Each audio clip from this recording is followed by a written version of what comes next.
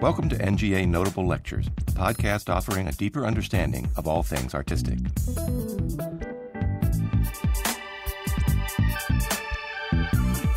On the occasion of the 66th American Music Festival, Personal Visions at the National Gallery of Art, the festival's guest director, Roger Reynolds, spoke with young composer Michelle Liu about nurturing individual artistic pursuits and the role that academic training and mentorship have in the process. Traditionally, aspiring composers in the United States devote some period of time to formal study, but an educational program alone cannot prepare them for a professional life in music. In this conversation, presented on March 9, 2015, as part of the Works in Progress series, Reynolds and Liu highlight the challenges that young artists face in our times and discuss the part that personal mentors, as well as formal education, play in their support. Okay, so the music festival is one in a very long and remarkable list of events that have been held over 6 decades at the National Gallery of Art.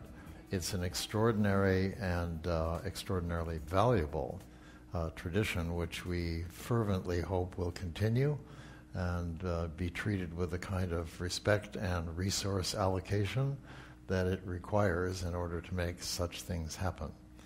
I was having a conversation firstly I had been talking with Stephen Eckert, the past head of the music section, about the possibility of my doing what I have in fact done, be the guest curator for this festival. And shortly after that, I was having lunch up in your wonderful restaurant above the East Building with Charlie Ritchie, who's a longtime friend and the associate curator of prints and drawings. He explained that he was preparing a show from the Canaan collection of American prints and drawings. And we got to talking about it in terms of the idea of personal visions, about the way in which he was selecting what would appear in that show and the criteria. And part of it turned on this issue of vision. I think we've had a politician recently who has spoken about the vision thing. I hope that today with Michelle, we could talk a little bit about where visions come from, and if you happen to have one, how you realize it, and if you don't have one, how you acquire it. So I'd start out by asking you, Michelle, how did you come to music? Well, how did it first enter your life, so far as you can remember? Well, I grew up in the MTV generation, so I remember the first day that MTV was broadcasted. So I've always been interested in music, but I wanted to be a rock musician. And somewhere along the way I was introduced to jazz, and through that I ended up at UC San Diego, and I didn't know that school was such a great hub for contemporary music. And then I was seduced by it. And I don't know, that was like a very quick answer, but... So serendipity played a role. But maybe it's important to, at the very beginning here, point out that you're also a performer, and that combination of ways of addressing creativity is very essential in your life. So yeah, I have thought about this. Like, why is it that some people gravitate towards, like forms of expression that are more sort of, like just completely, fully, specified, notated, like classical musicians, and then others are just really interested in just complete experimentation. And I feel like that might be something that you might just, it's hard to kind of find where that comes from, if it's nature or nurture. Right, but about performance, when did you start playing the bass? And did that precede composing? Yes, it did. Yeah, that's how I got to San Diego as a bass major. And it's kind of an interesting thing, given the bulk of a contrabass, that you would have decided maybe tuba would have been another option. Oh, no. I started on the guitar, And then I realized that I didn't think the guitar was that great in the jazz idiom. And then I tried saxophone, and then I realized I would never become John Coltrane. So then I picked up the bass in my 20s, actually. Oh, really? Okay, so the process of finding how it was that you were going to fit into music was a pretty extended one. So I started guitar at age 10. Okay. So over 10 years you migrated towards, through your experience with jazz and rock and so on, towards the bass. And of course that arena includes a lot of flexibility, let's say. I mean, not to say that improvisation is in any way arbitrary, but that it's all shaped. But surely that must have had some relationship to the way you looked at music. Yeah, I mean, perhaps starting off as wanting to be in rock music, you write your own songs. And so, yeah, the idea of creation was always there. I didn't start off as a classical musician, where you just, you spend your whole life just playing other people's music. So as a performer, you mean? Yeah. So at what point, as you began to play bass or out of the guitar experience, and you were, were the pieces that you say, the songs, if songs is the right word, were the songs that you were creating individual products, or were they in some sense interactive with your surroundings and with others? How did that work in your case? Well, at first I was just trying to write pop songs, and I just wasn't very good at it. So then I would just get together with friends and jam, and have no plan of action, and just kind of nurture that kind of creativity. And what about text, if you're writing a pop song? Yeah, I was never good at that, so I tried. So it sounds like it's sort of a process of adjustment and successive approximation. Well, yeah, sometimes I wonder maybe the reason why I got into new music is because it's so abstract, and that kind of appealed more to my senses rather than, kind of exploring something that's kind of hard to articulate versus pop music where you're actually trying to say something pretty specific. That wants to be extremely clearly articulated. Yeah. Yes, that will. Well, that's the path that you're describing, whereby you little by little, through actions and your response to the environment, are like finding a place. Do you think that that's an experience that a lot of your peers also have had? I mean, I think we're speaking about the American experience as the fundamental, and I'll have some things to say about that, of course. But do you think that this kind of successive approximation approach is something that's fairly frequent? Or I think it is. I mean, especially in the younger generation, a lot of younger composers are coming from a more varied background, because we don't really have music in schools, like really great conservatory programs all around the States. So we just start off with rock music and jamming in the garage and garage or the basement or whatever. Yeah, that's certainly one of the things that has to enter any discussion of the evolution of a young musician in any case, is the fact that the music training in our primary and secondary schools is so woefully inadequate and so uneven. And depending upon the state or the city you're in, you may have some experience, but then on the other hand, you may have no experience whatsoever.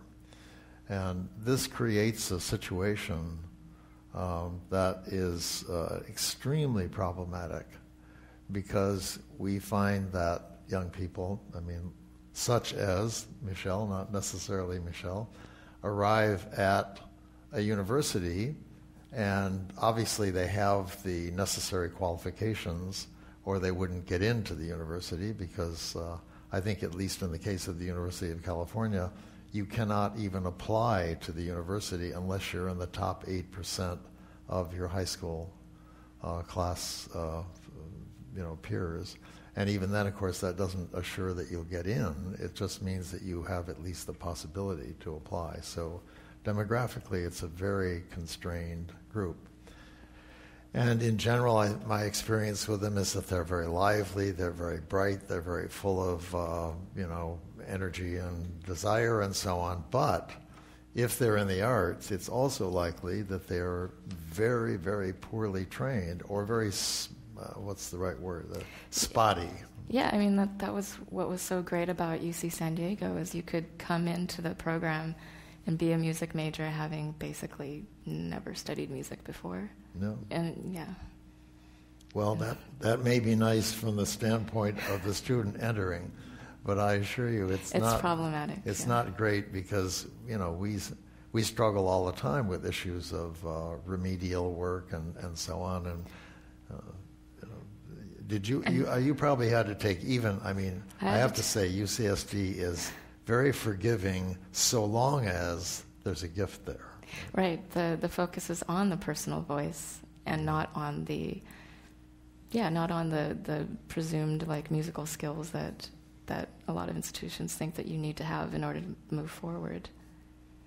Well, that's so we'll get to that place, but I wanted to also ask you, in terms of this process of closure or focus, let's say, that happened over the time between when you were 10 and when you were in your early 20s.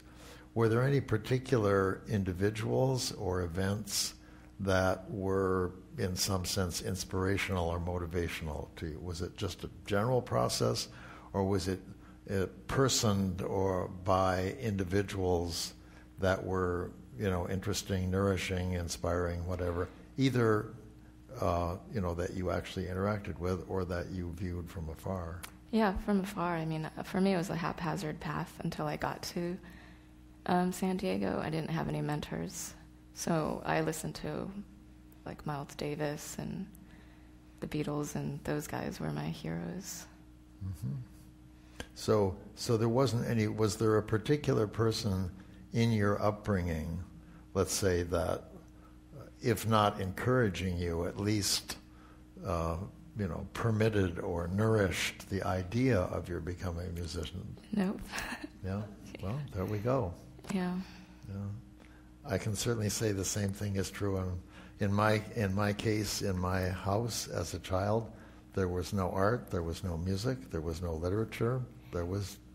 That just wasn't a part of the way the house operated. And you also had a very interesting path towards music. You were an engineer.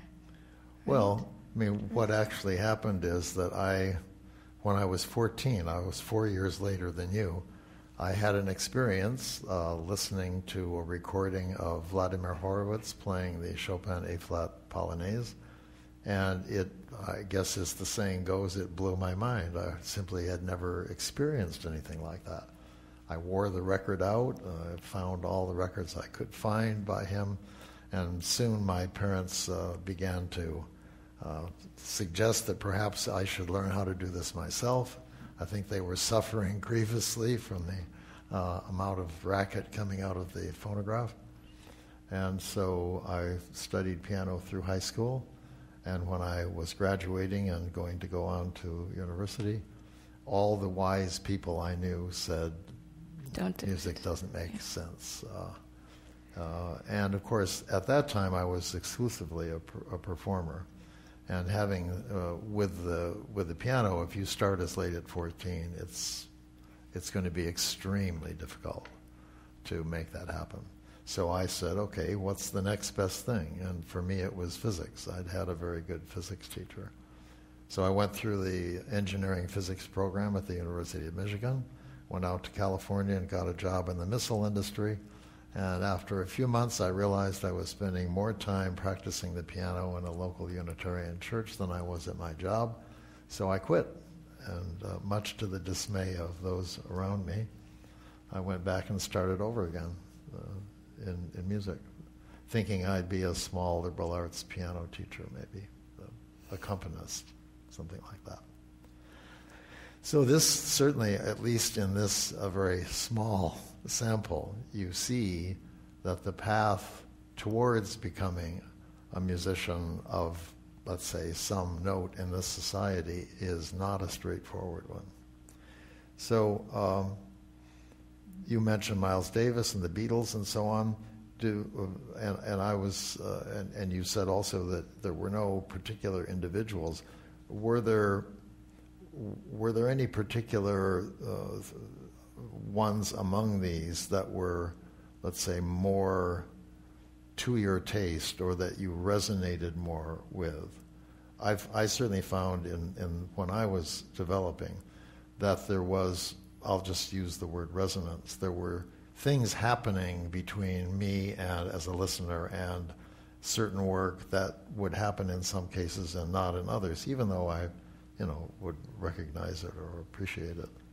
Yeah, I mean, for me, it's the really like the 70s era of Miles Davis, like the really out there stuff.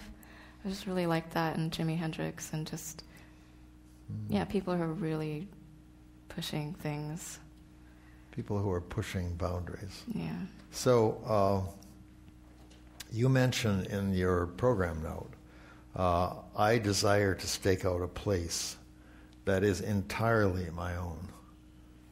What's better about a place that's entirely your own or largely your own, or a place that you feel you share with others of like mind? Yeah, I guess when I wrote that, I was trying, in that program note, I'm struggling with that. Like, how much of your work should kind of show, in order for a listener to have kind of like just a tiny foothold, you just can't be like parachuted in, like scorched earth, just completely wild. You still need to use the tools available to you, like, some of the idioms, in order to then kind of take that and go somewhere else with it. So for me, it's like I do want people to recognize, to be able to hear that I'm trying, that I'm having a dialogue with our past, our shared past in music, and that I'm trying to like suggest new things. Mm-hmm. So that place that you spoke about, a place that's entirely your own, is a little relative in any case. This is something I wanted to bring up in the context of this presentation, this discussion. I remember when I was, let's say, sort of where you are in my own life, one of the crosses that we had to bear at that time, let's say young musicians in the 60s, was the requirement that we be not only original, not only have a personal voice, but be uniquely, astonishingly original. And I've had in the back of my head for a long time the thought that the German composer Karl-Heinz Stockhausen might have been the source of that. So this morning I went to the net and looked it up, and I saw the following text from John Cage's Indeterminacies, which I will read because I think it has some interesting characteristics. And I have to time myself because it needs to be done in exactly 1 minute out of respect for John. We've now played the winter music quite a number of times. I haven't kept count. When we first played it, the silences seemed very long, and the sounds seemed really separated in space, not obstructing one another. In Stockholm, however, when we played it at the opera as an interlude, in the dance program given by Merce Cunningham and Carolyn Brown early one October, I noticed that it had become melodic. Christian Wolff prophesied this to me years ago. He said, we were walking along 17th Street talking, he said, no matter what we do, it ends up by being melodic. As far as I know, this happened to Webern years ago. Karl-Heinz Stockhausen once told me, we were in Copenhagen, I demand two things from a composer, invention and that he astonish me. That's a pretty high bar. So you mentioned earlier, Michel, that you were perhaps drawn towards composition because of its abstractness. And can you talk a little bit about your relationship to the abstract or the problematic or the unique in the sense that Stockhausen, how do you relate to the idea that you have to astonish someone? Mm-hmm. I mean, I feel like we're lucky in that we get to work with time, and time is definitely something that you can utilize to astonish, because you can mold it. And so then with that, it's like with this container of time, like how do you fill it? Like the material with the form, with the structure. So for me, like, what's really interesting is how you can build the different containers for your material. And hopefully then, people will transcend their chairs and just get lost in the music. Transcend your chair and get lost in the music. So perhaps it's time for us to ask if there are any questions that the audience members have that have been aroused by our conversation, or if there aren't any, we can just go on. But we'd welcome questions. Yes. A question for Michel. Do you want to have a mic?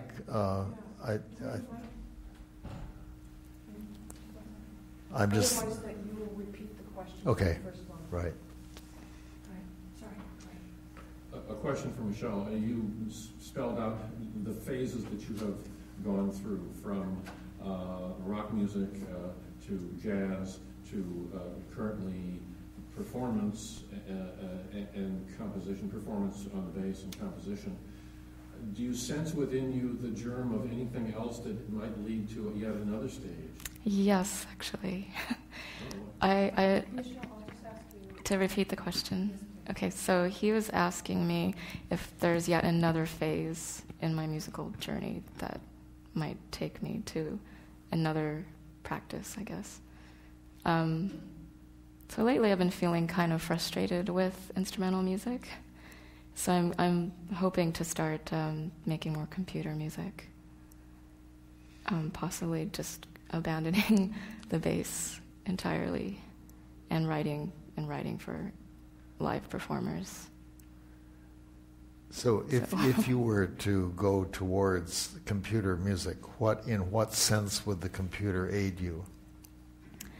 Well, I would love to make sound installations, like multiple spatialized speakers. I'm using Max MSP, creating samples and just doing algorithmic processes. Mm-hmm. Yeah, go ahead. You mentioned Stockhausen, and then perhaps we can think of Darmstadt School and its influence on the American musical environment, specifically jazz, where people like Anthony Braxton, whose bassist Mark Dresser will be here next week, they take that improvisational context and mold it with new compositional theories to create what Lee Braxton would call his own language. To what extent does that influence you as well, improvisation and compositional theories in this context? Roger, do you want to restate that, and then both of you respond? Right. So the basic question is the interaction between jazz traditions and the Darmstadt School, and the way in which there were, let's say, mutual appropriations back and forth, that that certainly the Darmstadt School became aware of the vitality of the jazz improvisatory activities in the States, and especially people like Anthony Braxton became more aware of the, say, structural approach that was common in Darmstadt. So Michelle's probably better equipped to address that. Actually, I'm kind of ignorant. Like, did Braxton go to Darmstadt, or did he ever actually have? I believe He did. I mean, because it seems like it's only been recently that they've been encouraging a jazz element to the festival, which is actually like this really late night thing that still feels kind of marginalized. Like it's like this, after all of their concerts are done, then they have the jazz improv stuff, and it's like starts at midnight and everyone's too tired to go. But that may or may not be by design. Yeah. But it's certainly the case that as with our personal courses that we've been discussing, the process of evolution at Darmstadt has also been very, very mixed, very varied, very redirected.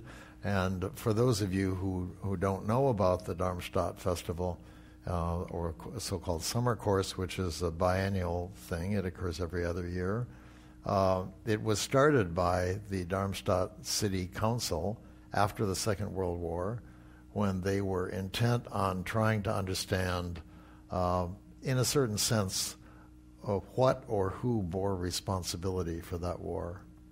And there was a deep concern on the part of many European artists that somehow expression or emotional in extremity had some part in the behavior of the German nation and so on.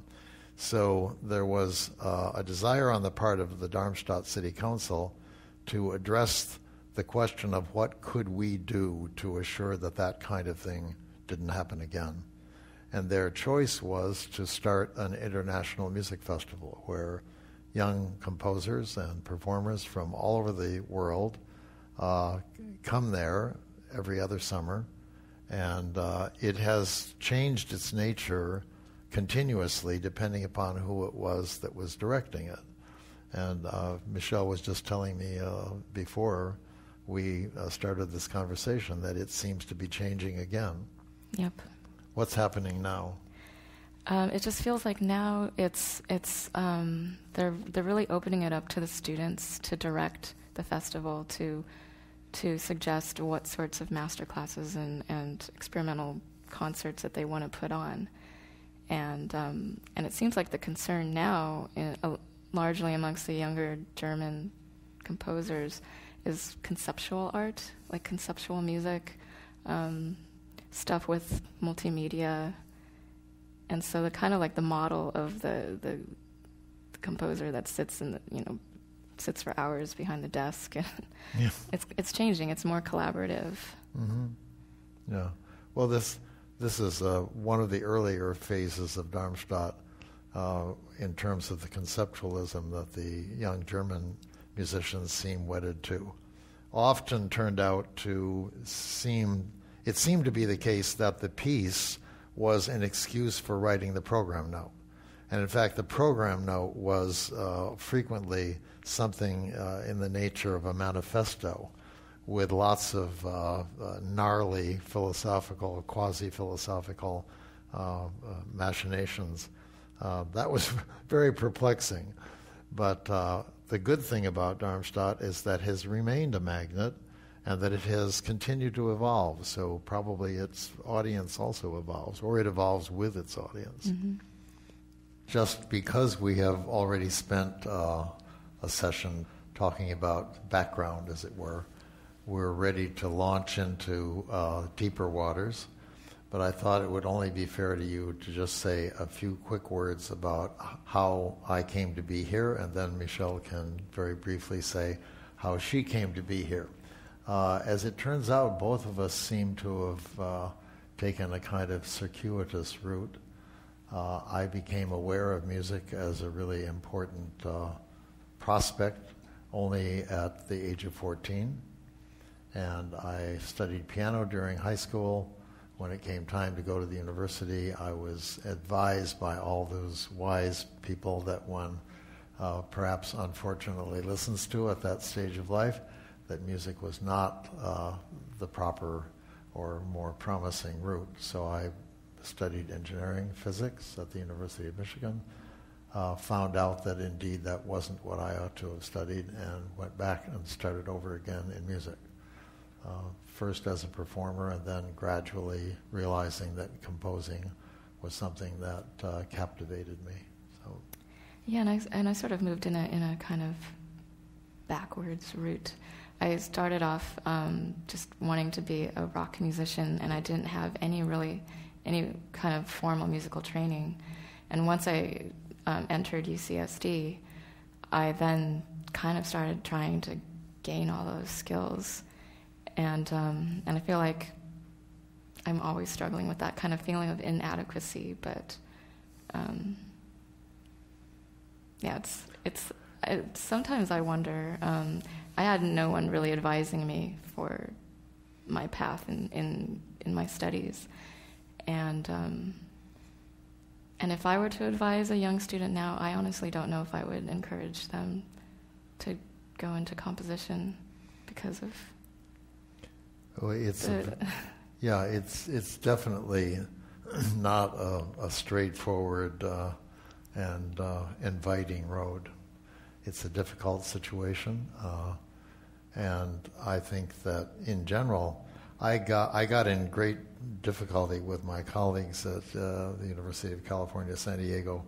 We occasionally have what we call a retreat, where we go and try to talk about things in a more general way than we do in the normal course of time. And I propose that we should abolish the music major, and that we should only teach service courses to the scientists and social scientists and so on, that we should devote ourselves to stimulating the undergraduates to care about music, rather than pretending that music as a profession was a very promising one. And naturally, I wasn't quite strung up, but it was close to that.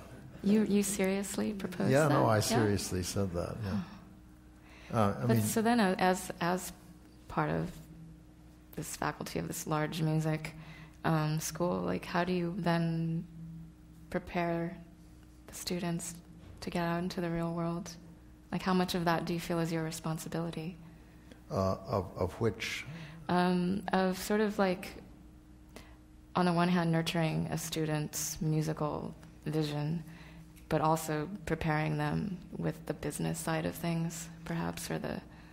Yeah, this is, maybe it's not what one would expect we would be talking about, but it's an extremely important matter. And the way I see it, Michelle, is that in the context of UCSD and of other programs that I've been involved with, there's a sense that the students don't want to descend to the level of pragmatics in that regard. Yeah, they won't. They won't it's listen to you. It's sort of unclean to talk about how will I make a living. Because I know at the time when I was a student at San Diego, if you tried to tell me that I needed to work on my business skills, I would just say, yeah, I don't need to. Yeah, we're sort of up there somewhere, and it has not been infrequent that a student in our program who has not been studying with me and is graduating will make an appointment and will want to understand how their music is going to get played now that they're leaving the university. Bubble, yeah. And so my first question to them in that context is always very disconcerting for them, which is, what do you have to offer somebody else? If you want them to play your music, what are you going to do for them? And that idea of reciprocation, let's say, at least, is alarming to them. It rubs against this kind of idealistic kind of artist vision, yeah. Well, let's go back up slightly to the question of let's say that you have gotten, as was the case in your life, to your early 20s, and you realize that you want to study music, or you want to find in music the things that you need to know. And you found yourself at a university without any particular reason to have chosen it, just that's where you were. And so how do you feel that as your educational process went forward, what was the path of deciding what you needed to know? I mean, was it okay that you just took the courses that were offered, or at a certain point do you begin to wonder, well, why am I studying this rather than that, and so on? I mean, how do you find your way towards the things that you believe you need to know, you need to have? Yeah, I mean, the more you learn, the more you realize there's more that you have to learn. And initially, I just thought I would just take all the courses that were required of me. And I realized that that wasn't really kind of helping me with kind of my own personal path, like piano skills or, being able to analyze a Mozart string quartet or something. I wasn't sure how that would really apply to me personally in my music. And I know it's like, how do you evaluate a student if they're a music major? It's like they should be able to do these things. But the great thing about San Diego is that it was more focused on allowing each student to just really do what they wanted to do. And so then I realized that I should just kind of make my weird music and not worry about the fact that sometimes I can't hear a chord progression that well or something. Well, yeah, but then you went on to Stanford. I went on to Stanford. What was the climate like there? They're still very conservative. They made me take all these tests, these really scary tests where they time you. They give you, I think they give you 10 pieces throughout 500 years of music history, and you have to analyze them and say. And they're anonymous. They rub out the name of the piece and the composer, and you have to say who you think it is and why, for what period of time, and all of that stuff. Mm-hmm. And they force you to take courses on Renaissance music and just be able to talk about it. And in a way, I was kind of glad, but I can't remember any of it now that I'm not doing it.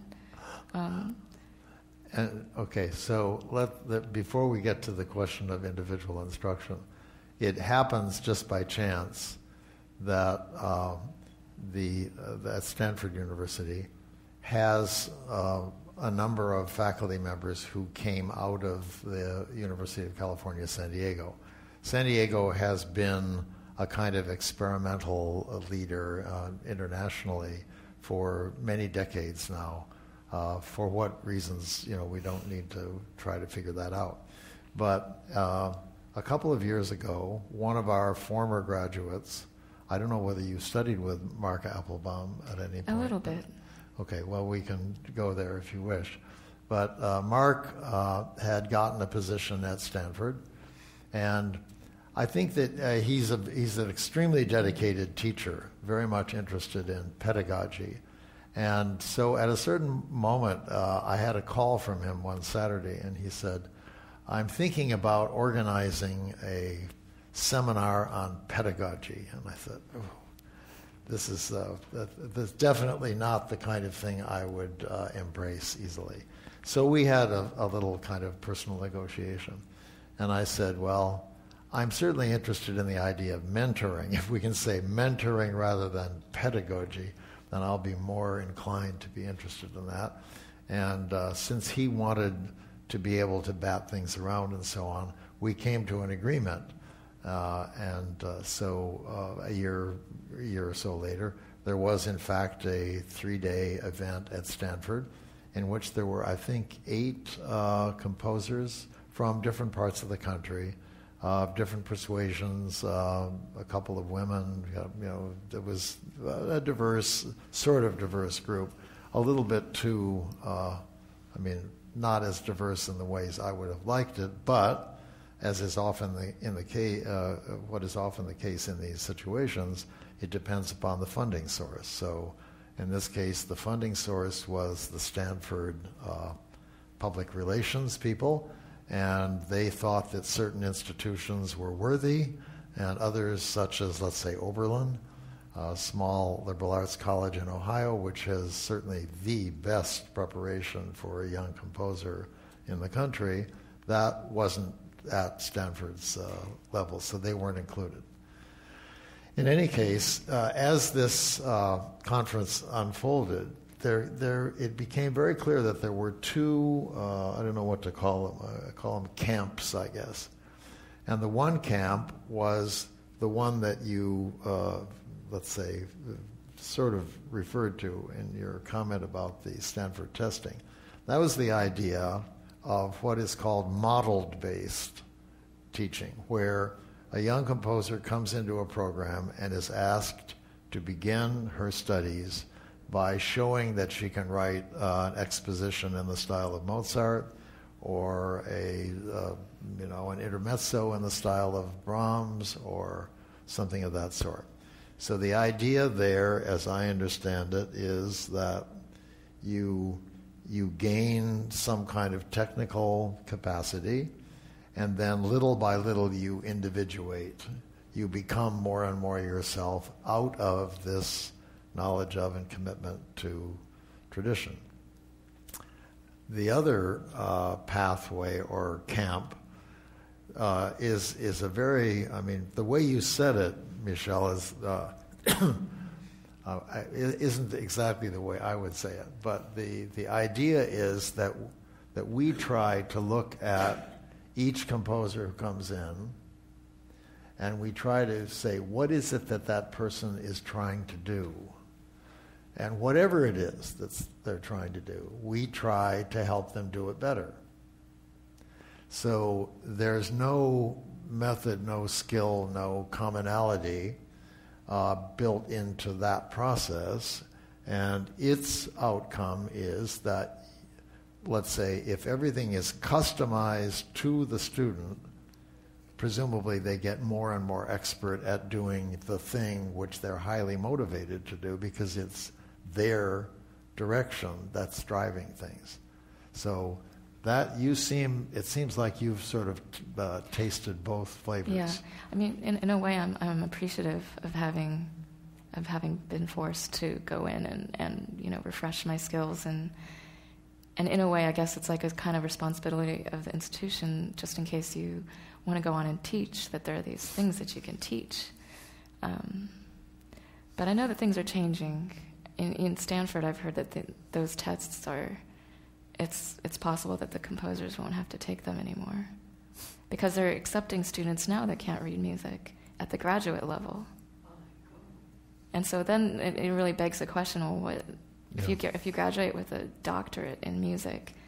What does that mean? Well, maybe we have to parse that a little bit more. Fea in her introduction said the PhD, but there's so-called Doctor of Musical Arts, which is not an academic degree, but a skill degree. And there's PhD, which is more, supposedly, more intellectual and more abstract and more concerned with, I guess, writing papers and so on. But it's sort of, they're kind of interchangeable. In general, that's not a very meaningful thing, because each institution's history determines what degree it has. It's not a matter of choice. It's a matter of sort of evolutionary reality. So you're looking for yourself, you're looking for your voice, you're looking for your resonances. And what kind of thing do you find most useful, and what kinds of things were less so? During my education, or? Well, let's start with that. But Well, an environment that really supported experimentation. So having the facilities, having, like at UC San Diego, you could put on concerts with your colleagues any night of the week, it seemed. And just having access, having other people that you can bounce ideas off of. So a larger cohort, rather than some of these other schools where you enter in with one other person. And so it's just a very small group of people that treat their program like it's a residency. Mm-hmm. So, community.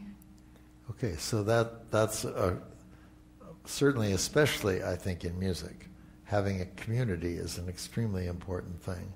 The cohort is a good word for that. And it's difficult if your aim is to become a composer, let's say, or even in terms of improvisation and so on. What do you do if this is an abstraction that is served on the basis of, let's say, once or twice a year, a group coming in for 2 days or 3 days and sight reading your music, recording it, and then leaving? Yeah. I know, and as a composer, you spend countless hours working on something, only to have one performance, and then it's over. And one performance that's been prepared these are very, very good musicians. And one of the things that might not be obvious to a layperson is that music, on a professional level, music is an extremely ergonomic behavior, and it is expected that any professional can do any part immediately. I mean, that level of skill is assumed. So the idea, at least, that music is extremely economical. You can do it in a couple of rehearsals, right? Then the question becomes, what is it? What is the it that you have done? Whereas if you're preparing, let's say, a theater work, and you're working in the theater context, the expectation is months and months and months of discussion, of trial, of error, of adjustment, of reconsideration, of so on. And that's pretty much not the path in the music profession, at least outside of academic context.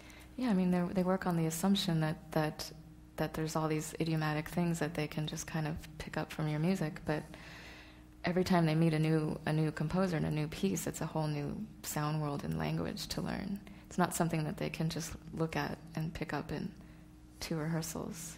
Yeah, at least maybe it's the facsimile or a virtual realization. But this is, it's a complicated thing. So okay, community, facilities.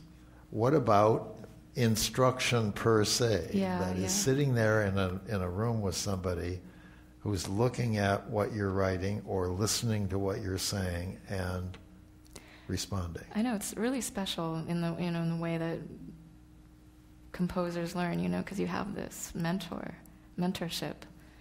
In other disciplines, you don't sit in a room with someone and just talk about your ideas.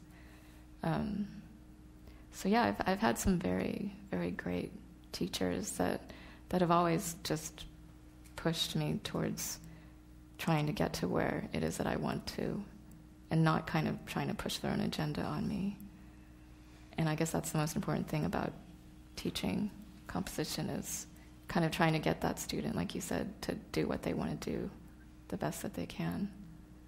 But how do you do that as a teacher? Well, it's of course a very complex subject in our time, because there are not the commonalities, the so-called common practice, which is the traditional musical term for a period of time when everybody agrees on the rules, so to speak. This is a time when no one agrees on anything, and as a result, the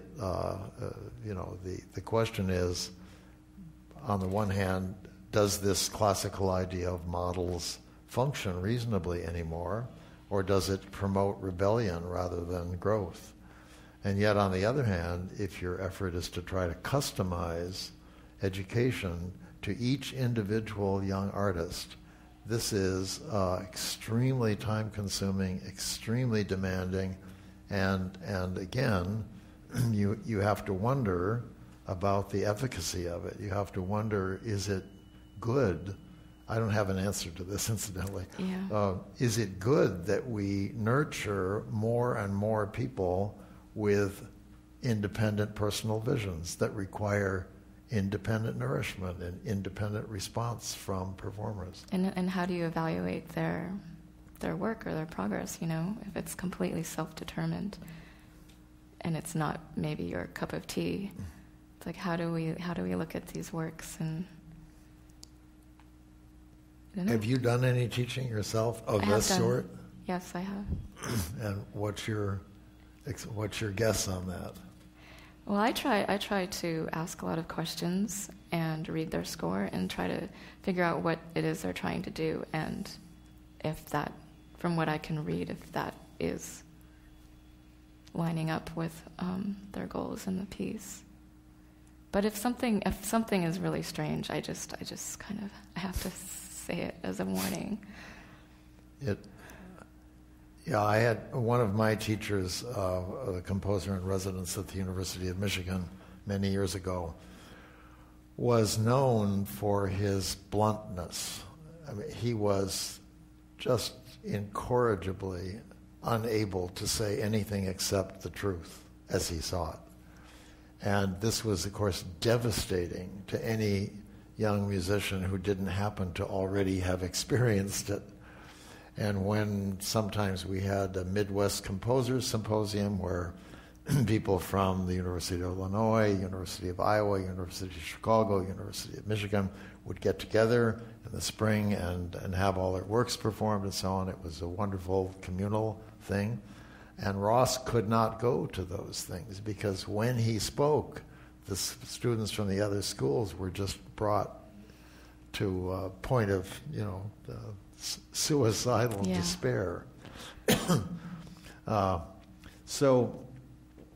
You ask, when we were between the sessions, you ask a question which is maybe the crucial one and extremely difficult to answer, and that is, how do you really tell, how will Michelle, in her own teaching, how do you decide who has merit?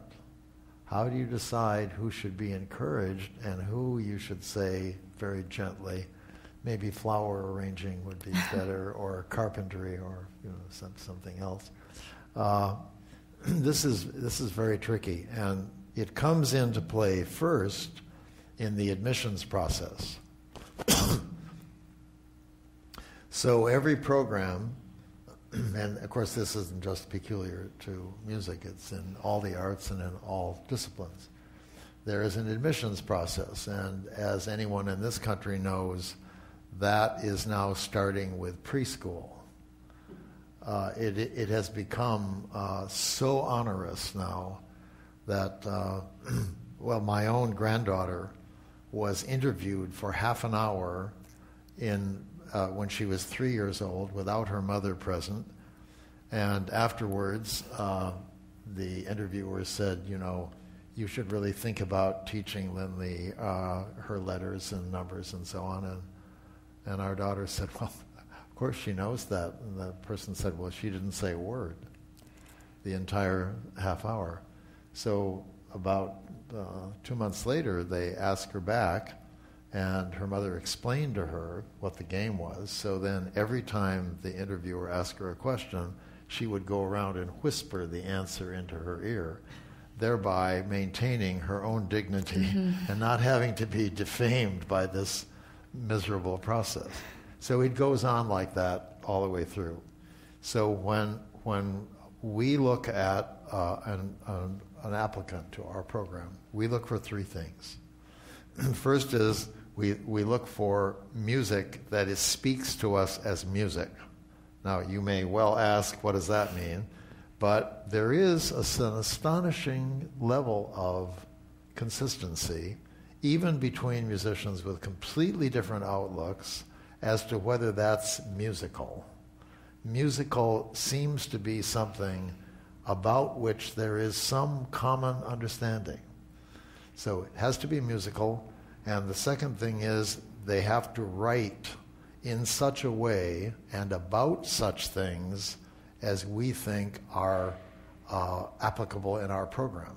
So their enthusiasms and the way they think comes through in their, much more than in their transcripts. In fact, we were talking about a person earlier whose transcripts were dismal, but whose academic future now looks very, very bright indeed.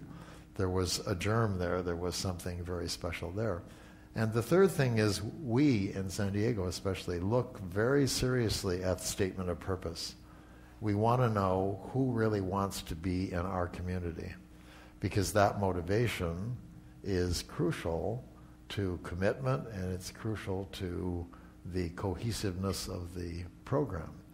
So after admission, then it's a matter of sitting down in a seminar or in your office with a young person, and I guess the thing that I find most revealing is to listen to a recording of a work of theirs, hopefully a performance, and going through it just one time, listening to this work, I'll feel, and I'm sure that you do the same thing.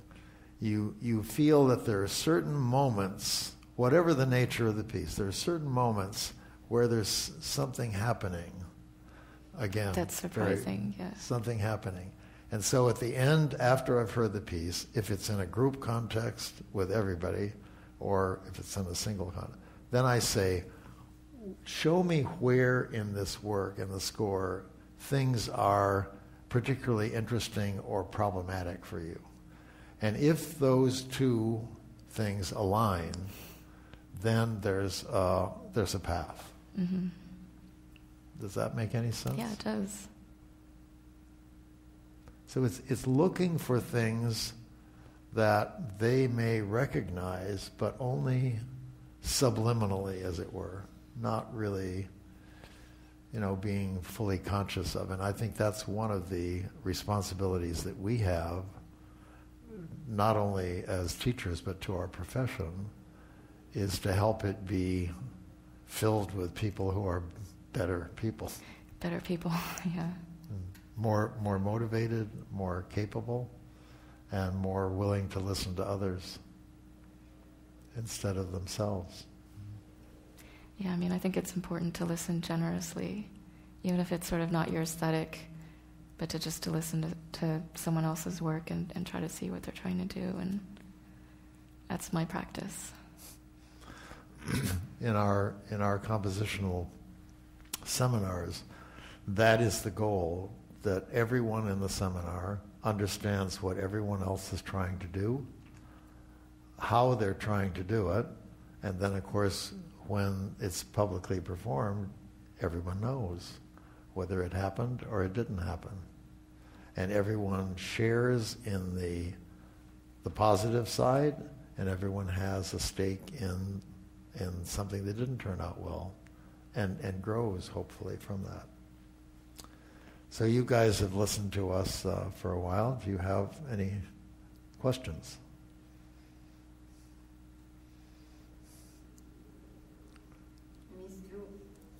You were mentioning people who are not knowing how to read music? Yes. So repeat the question now. Oh, that there are people that can enter into a university without reading music. And, yeah. And they decide to become composer? Yeah, because there are other ways of composing. I think it is possible to create your own notation. And, well, most of all, the changes in technology and the growing experience and the growing openness of musicians at different levels and with different stylistic persuasions to work with each other and to elicit through rehearsal and improvisational activities and so on the kernel of what someone is interested in. I think both those things have increased a little. I wonder in 20 years what a music department's going to look like. If it's really going to shift over to, getting rid of all of these, these kind of old-fashioned ideas, I don't know, of demanding that each student must be able to analyze a piece of music, from, the 18th century, and be able to show that they can play the piano, or I'm thinking that that's going to go away. Well, it's certainly happening in all fields that the goalposts are shifting. And I think the important thing, from my point of view, as I look at this, the important thing is not that these standards or these expectations go away entirely, but rather that they move to other terrain, so that instead of being asked to do A, B, C, D, E, you are rather expected to do LMNOP or something like that, so that it's not a matter of saying we don't expect anything of you, but we're open to the idea that what you have comes to us in an unfamiliar package, or in a form that we are not immediately clear on, as a way, as a path, that it has to be explored, it has to be learned. Because without the commonalities, it's very hard to have a community. So, it's a complex time. I gave a lecture some years ago on a faculty luncheon series in which I called Living in a Bridge. And the idea of it was that we're building out, but there's no clear place that bridge is going to go to. And it may be that we are living forever now in a vessel that's moving outward somewhere. And so being adaptable becomes extremely important. And opening to other ways is imperative. As a layman, if you compose something and you don't write it down in the traditional form of notes or whatever yours did, how can you get other people to know what you composed? Do you do it by sound, or how can you remember? How do you get it repeated a second time? How do ideas travel? Yeah, if you're not using traditional notation, it can be text-based. It can be in completely invented notation with a key that describes what those symbols mean.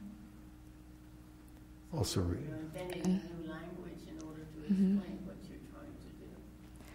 Or sometimes, it's not so important to repeat the performance exactly twice. And so it's just, it's working with musicians and creating some kind of idea together, or composing on the computer and just shaping sound that way. Yeah, this is of reality now, which surely was not the case 10 or 15 years ago, that software packages are so powerful and so flexible.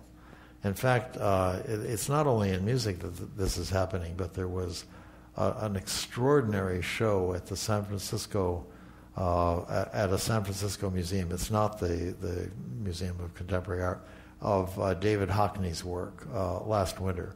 And one of there was a space about like the entire wall here, made up of panels roughly of that same size that were projecting versions of an iPad screen, and they were showing things that Hockney had done with his finger on the screen, And occasionally, instead of just being images, there would be a screen which would show you the whole drawing process, from the first mark he made, when he erased, when he did more shading and so on.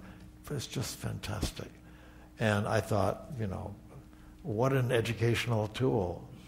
They didn't sell it. It wasn't, you couldn't take it away. I secretly, hiding in my coat, I've filmed one of them. And it's a wonderful thing. But the point is, technology is opening all kinds of doors in relation to sharing. Yeah, it's great. You don't have to depend on other institutions or whatever, to disseminate your music. You can just put it online. Yeah. I had the pleasure of seeing the concert last evening, and it was wonderful. It was very creative. I wanted to ask Dr. Liu, on her piece, Porcupine, how long did it take you to create? So it's a little embarrassing. I only spent a month composing that piece. Normally, I prefer to spend about 6 to 9 months on a piece.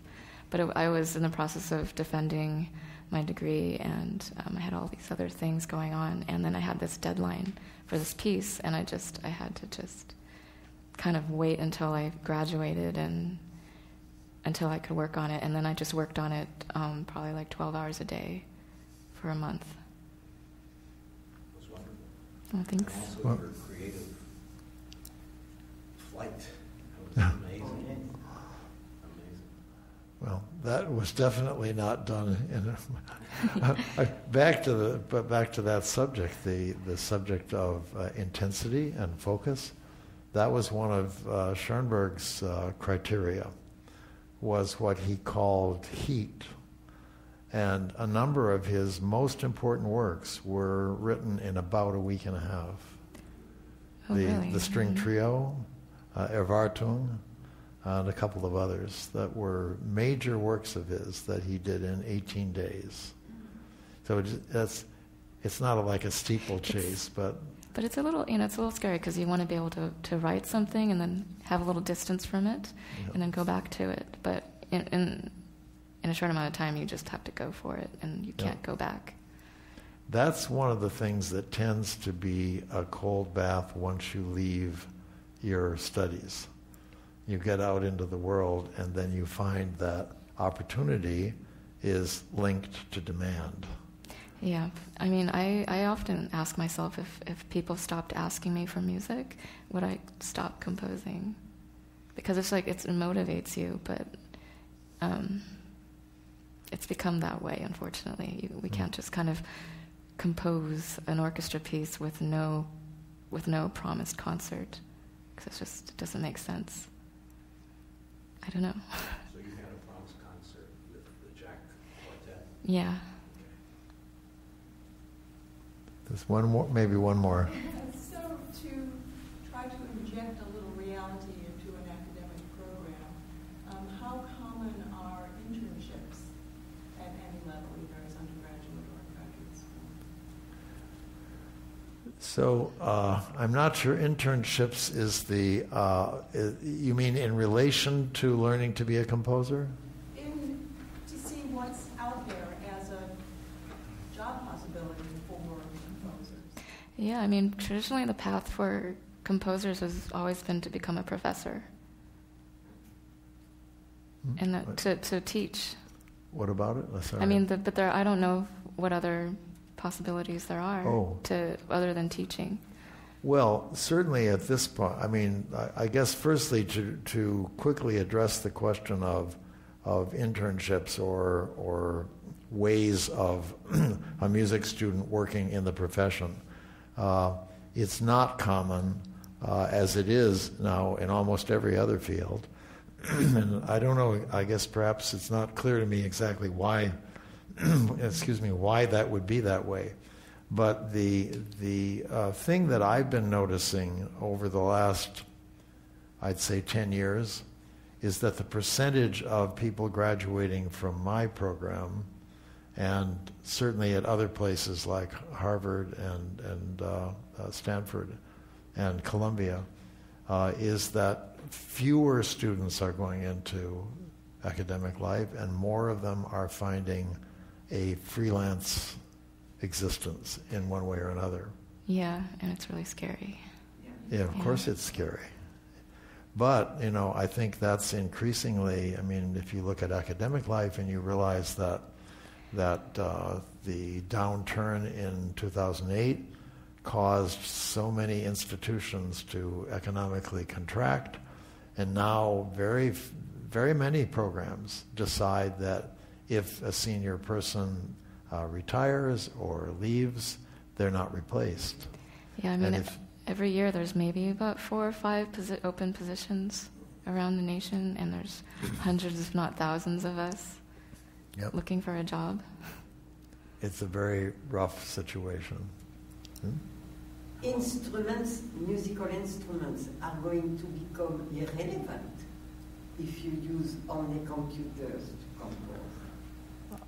I personally don't see that any of that the history going away. I see it as being increasingly the circle getting larger. I agree.